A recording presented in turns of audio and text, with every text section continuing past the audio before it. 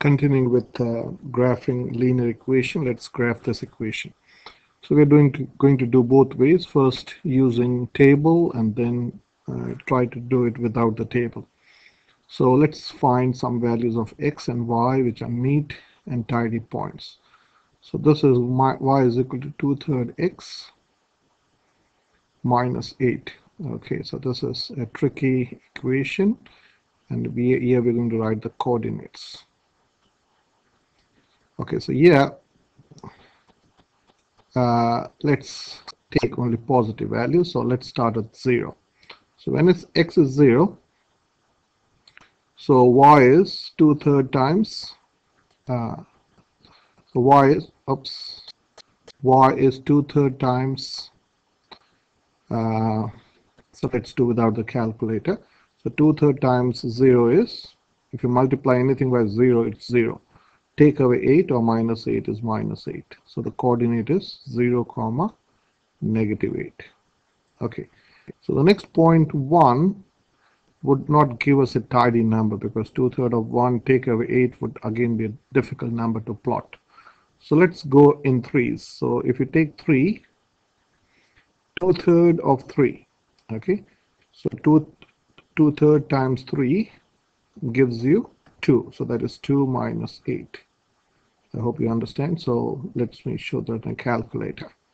So this is 2/3. So you go 2 ABC 3 times 3.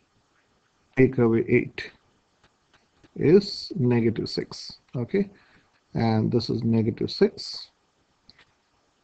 Okay. So when x is 3, y is -6. Okay.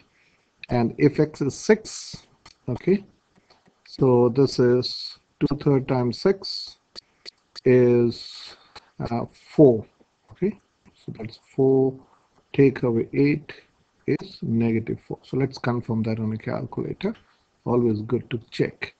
So 2ABC3 times 6 take away 8. Okay, calculator understand bitmass, so you can, that is -4. So when x is 6, y is -4. And finally let us take 9. So can you see a pattern here? -8, -6, -4. So the next number should be -2. So 2/3 times 9 is 2 times 3 is 6. Take away 8. So let's check that on a calculator.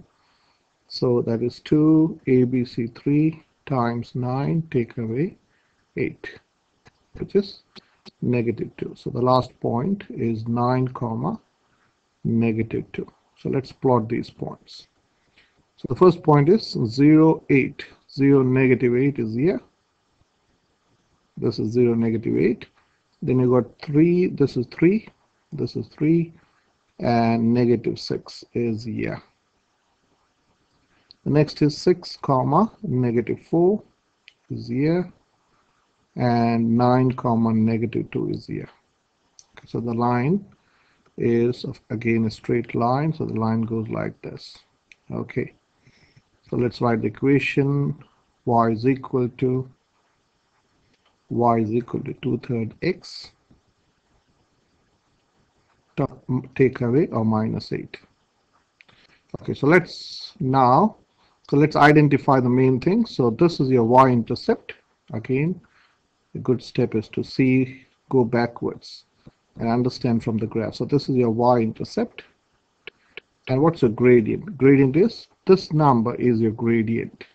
Okay, so this is your y-intercept. Y-intercept. And this is your gradient, which is rise over run, which tells me, I want you to stop the video and try to think what the gradient means. That means for a rise, this is the top number tells you the rise. The top number is your rise, and your bottom number is your run. Okay, so you can start at this point 0, -8. So you have to rise to, so let me use a different color. So you have to, when you rise to, so this is a rise of 2, and can you see this is a run of 3. Again, This is the rise of, this is the rise of 2, and this is the run of 3. Again, this is the rise of 2 and run of 3. Okay, so this is how you graph a straight line. So let us do it without plotting the without the table. Okay, so let's write the equation and see whether, so let me delete it. So this is delete. So let's write the equation. Y is equal to 2/3 x, which is a smarter way of graphing straight line. So the first thing that you have to look is at your y-intercept. So this is your y-intercept. So you always start at the y-intercept. Okay, you always start at the y-intercept. So in y-intercept is -8.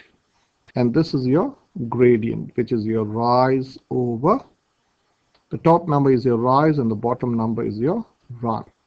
As it's +2, you have to go up. So this is going up 2, and then you have to run 3, 1, 2, 3. So this is your next point. So if you go rise again, rise 2, you have to run 3, 1, 2, 3. Again, rise 2 and run 3. So this is your run of 3. So these points are on a straight line. So this is how you draw the line, and all the points will be on the straight line. And then you write the equation. Y is 2/3 x to our 2/3 x minus 8.